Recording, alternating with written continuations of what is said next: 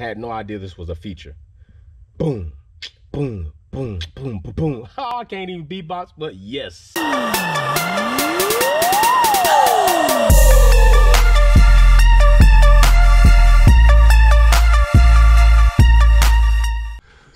What's going on? Damn it, I don't know.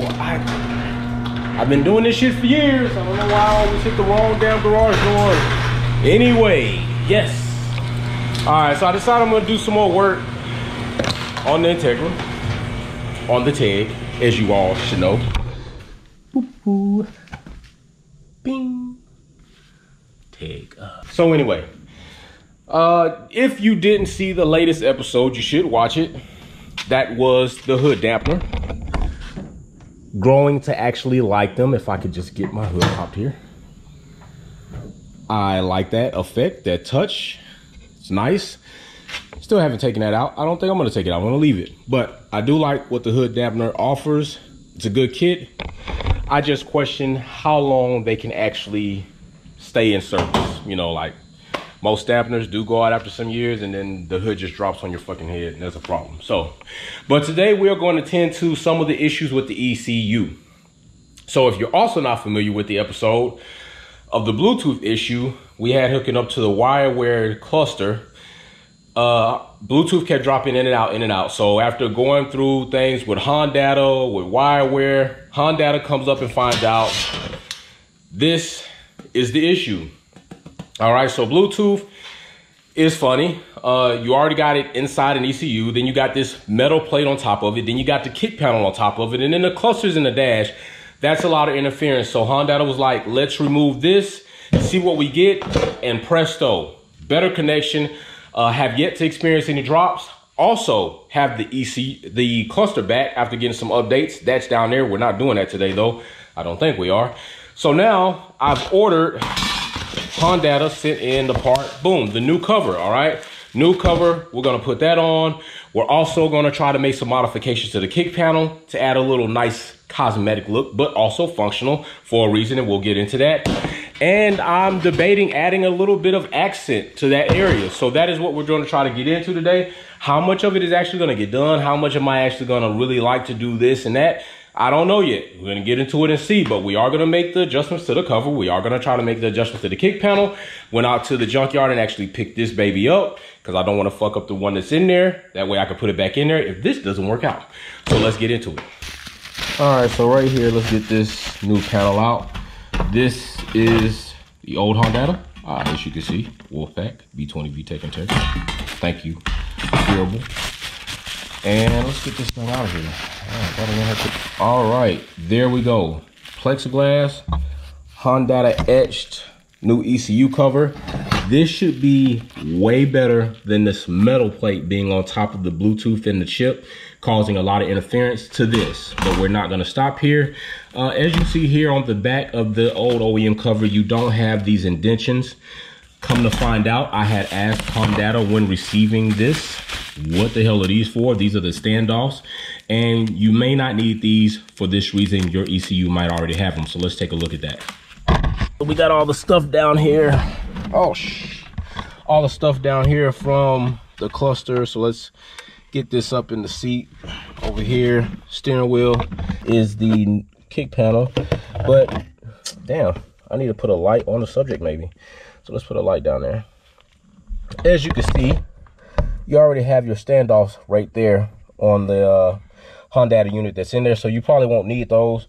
We're just gonna go ahead, install the cover using the 4 screws, and that should be it. Then we're gonna make our adjustments to the kick panel.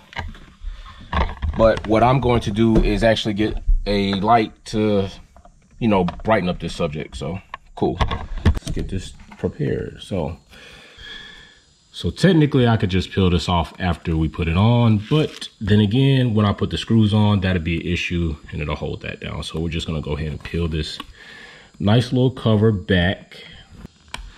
It's a pain in the ass. There we go. All right, one corner exposed. And you know what? I'm just gonna pull this shit off. I'll just wipe it down. I'm really not feeling. Let's just take the whole damn thing off. We can wipe it down. It's not that big of a deal. Just try to handle it as much as possible from the edges. Do your best, and there we go. All right, so there we go. Got that. This screw got stripped and we had to extract it, so that's no longer any good. So we have 3 good ones, plus this center one that we can use, and we're not using this cover anymore, so let's just cut that sticker, pull this center one out. Now we have our 4th. All right, now we have our 4 screws and our cover. Let's put it in. Got our cover. So with these being like this, we're gonna go ahead, Hondata will be upside down. We don't wanna put anything in there we don't need to. Put our screws right here and get this situated for the standoffs to kind of pretty much, we still got a little paper right there. That's ugly. That was actually, oh, that's a piece of the plexiglass that was still in there. What we do, slide that up. Get these standoffs set into the indentions, which they are. Hand power, we don't need anything too tight.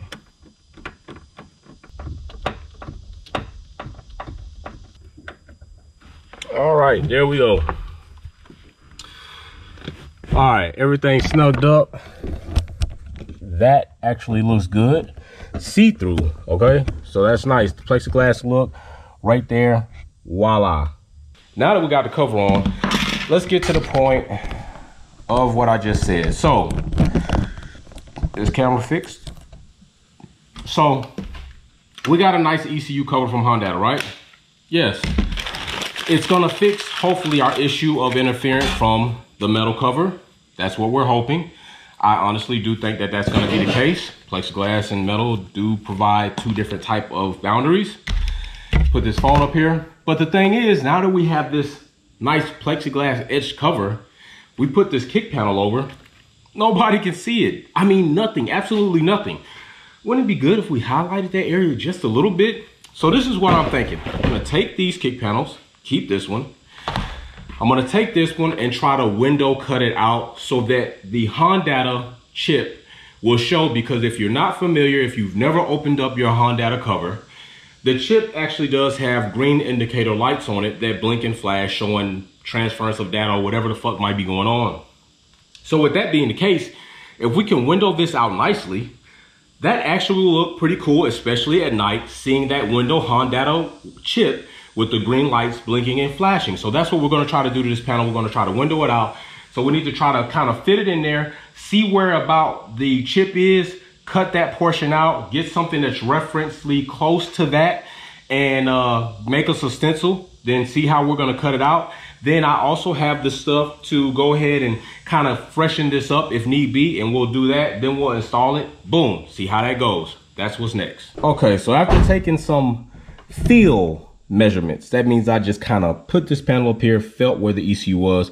If you can see, I used my finger to make a clean mark, basically where that ECU was running and straight up. It doesn't sit in there exactly square with this panel. It's kind of funny. You would think the corner would come here and here, but it doesn't. So we're gonna use the cover to mimic this portion, and I'm thinking that the ECU sits in here about like that.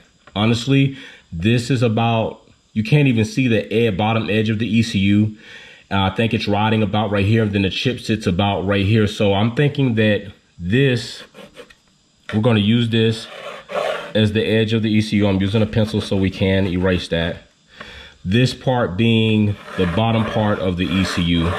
Give us some guesstimates. Now, we might not be square dead on when this is all said and done, but I'm believing that this window should be close to where I'm gonna put it, all right? So that's what we're working with. We don't need to worry about all this other stuff.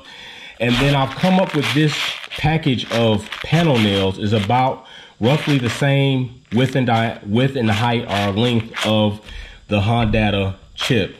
And I know that from the edge of the ECU, it sits about right here, all right? So I'm thinking that if we put this right here, line it straight, and I'd say about this, make sure that's straight right there, so that wasn't a good one. Right there. Cut this pattern out. All right, we're gonna cut this out. We should definitely have enough of the window in here cut it out. We don't want to scar the surface too much because we don't want to do a lot of, you know, fixing work. So what I think I'm going to do is I'm going to take a tool, go down and bore these until I hit these as corners. That'll give me the rounded corner. Then I'm going to have to try to use a jigsaw of some sort and with a very fine blade so I don't kill the plastic, and run it up. And then we'll of course probably have to go ahead, do a little sanding to smooth that out, clean this panel up. If we have to refresh it, then we'll have to do that as well. But let's go ahead and get into this. So I'm thinking this tool is my best bet. Hand tools, I want to try to eliminate as much power tool because I don't want to damage this.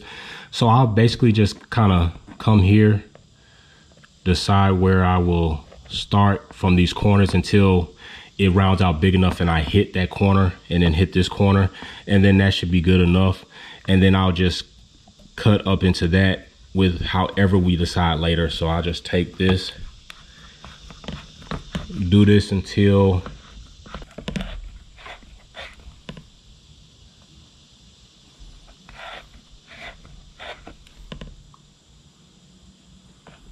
and that's it. So I'm gonna do the rest of these like this one, and then that'll be that part. Then we'll go ahead and put our blade in there, run it over, run it down. This all should fall out, and then we might have to clean up the edges here and there. So we got our 4 holes. No, it's not perfect, but like I said, it doesn't have to be. The main thing is when we cut these out, can we get something of a nice relevant rectangle window in there without it looking too jacked? That's the point. So now let me find something what I'm going to use to kind of cut from this edge to this edge, and then I'm going to be eyeballing it. I don't have anything that's going to act as a straight edge when I run this blade, unless I can come up with something to hold this down and then cut into it and line those up, but we'll see what we come up with. So legitimately, this blade says it's for plastic. That setting says it's for plastic. I'm going to try to use this. This could turn out horrible. So no, I think I'm just going to focus on getting this done, not recording and doing this shit because I'm a little hesitant, and we'll see how it goes. So I'll get back to you. All right, not as bad as I thought it was going to be, not as great as I thought it was going to be. Now we got a little cleanup work to clean up these edges, make these meet, make these flush. Now it's time to get the sanding tool out and take care of that. All right, so what I'm going to do is take the Dremel with the sanding bit. I use tape to kind of mark off my edges. That way when I run into the tape, I know I'm pretty much close to that line. And we're gonna try to clean these up. And if we have to, then we'll go into hand sanding. It's a little bit more material here. That might take a lot more time to take off by hand sanding. If you look from the back side, it's really not too bad.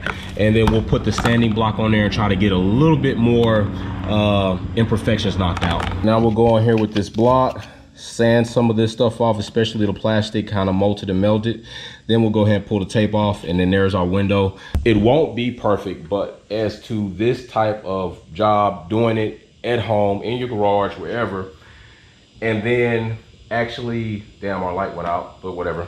Then actually putting it in there, it sits such up in the area where those small imperfections, although if you really are headstrong on knocking them out, that's good, you should be. I probably will go back at a later date. I might even have this sent off somewhere once I kind of get this one made up and let a company that I look for or research to do a little bit better job. Possibly even a fiberglass job if I'm really that serious about it. But it sits so far up in an area where those imperfections really won't be seen. Hopefully the illumination of the ECU and maybe the other things we do will complement the area, and it will be a good job and nicely recognized. So let's keep this going. I'm gonna sand these off, get this imperfection out, pull this tape, see what we got.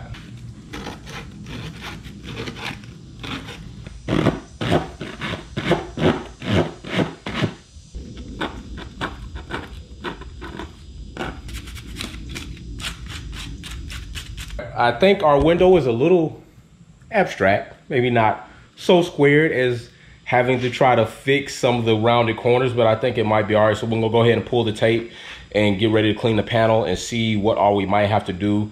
If we might have to go ahead and kind of refurbish it with the interior covering or interior paint and go from there. Like this one came out the junkyard, so I'm hoping I can clean it up right now with some good Dawn and get all the dirt off of it, and then come back off and then just kind of moisturize it and see if it'll kind of bring some of that freshness out of it. If not, then I have to go back, wash it again with Dawn, degrease it with the with the cleaner and then let it sit, and then we're gonna have to do a spray job, and that'll take us a little bit longer. So let's see what we get from this.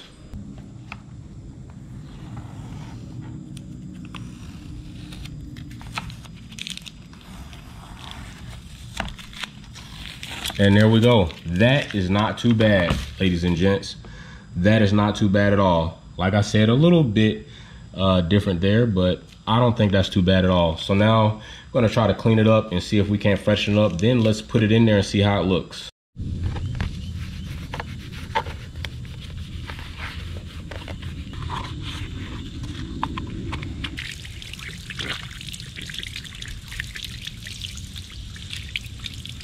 Voila, and there it is, the panel with some nice TLC. Very nice. No need to have to recover, spray. Cleaned it real good with Dawn, got as much as that grit and dirt out of there, and then went ahead and conditioned it and moisturized it, and that looks good. OEM panel brought back to life. Now let's go ahead and slide that thing in here and see if we can even see the Hondata ECU. Get the panel fitted in and see if we can see the Hondata ECU through the window. That is what we are hoping for.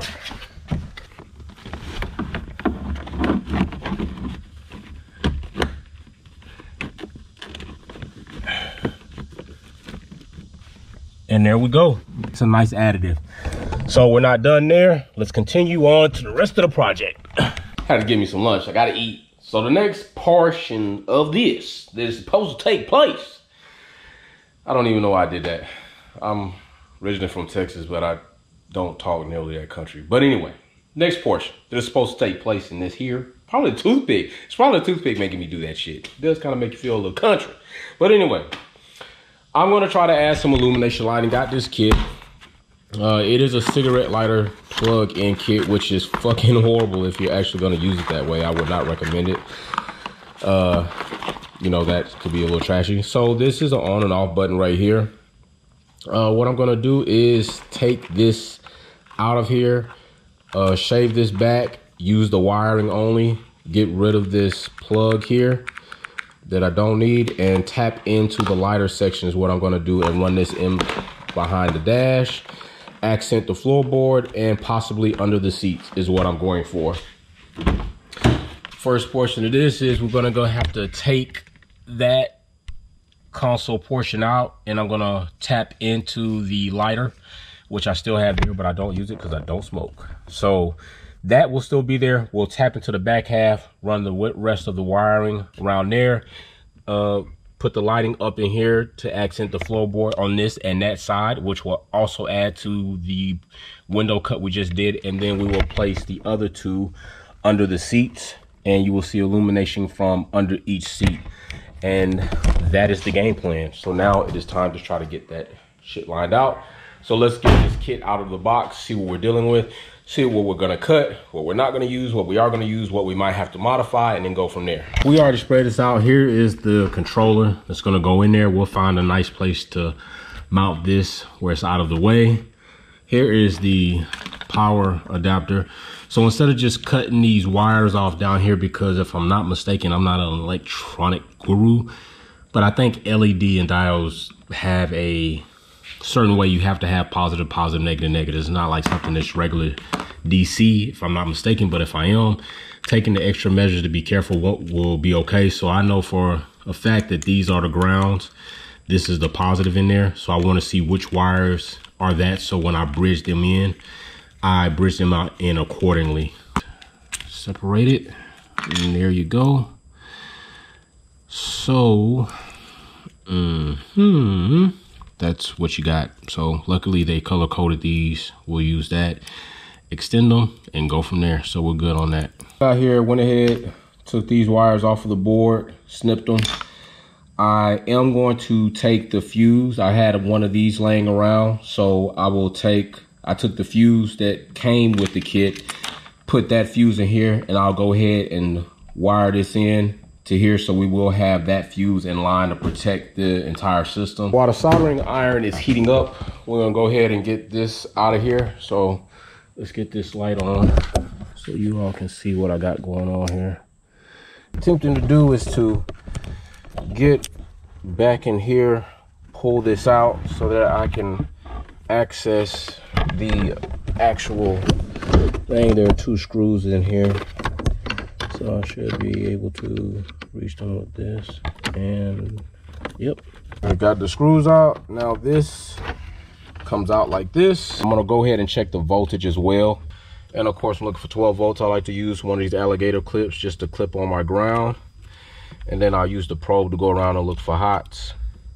And there's no voltage there right now. So now I'll put the key in, turn the auxiliary on, and there we go. Now we got 12 volts. So at least now I know this is a constant when this is not a constant when the car's off, but when the car's on, it will be powered up, and there's no actuation or closed loop would happen to have the lighter button pressed in. So that's a go. I'm gonna find out how I'm gonna bridge into here. I kind of like the fact that this is exposed. I might clean this up a bit and see if I can just heat up these terminals good enough to get a good solder connection, and then just use that instead of actually cutting the wire, shelding back, and then bridging into it that way. That'd be a little cleaner. On there, then feed the solder from the top. Make sure it flows through the wires, and there we go. That's about all we need. Now just feed this heat shrink over, and there it is. And there we go. Nice connection, protected. Boom. Let's go over this part. Although I didn't film it all, it's really not that important. You can find a way to do it however you like. I'm just gonna briefly show you how I did it. So what I did was find me a piece of air fitting hose. This way I could feed the end of the wire that is exposed into the cavity of this hose and tape it together. Also makes it easier to pull apart. I don't like to put tape on the actual wire that I already exposed, because then it might compromise the solder job. Then line of sight, I just used it, snaked it through there from this side where I want my switch to run, and then the rest is gonna be what it is. Came with a pack of screws, which we're not gonna use. I'm not screwing into my dash. I'm not doing that any more than it probably may have already been done, but no, not that.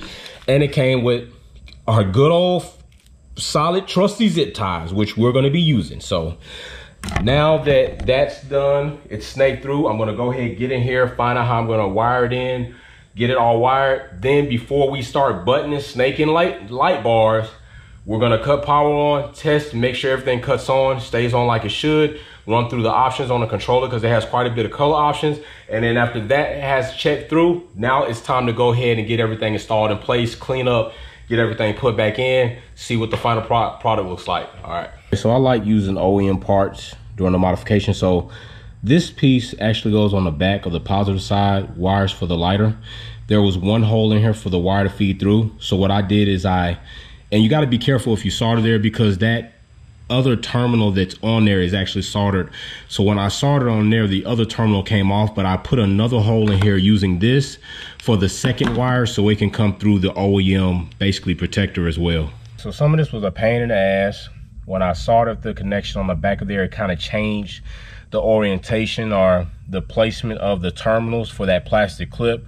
So what I ended up having to do is Dremel out the back side of that clip, then use electrical tape to pretty much make sure it was going to stay together.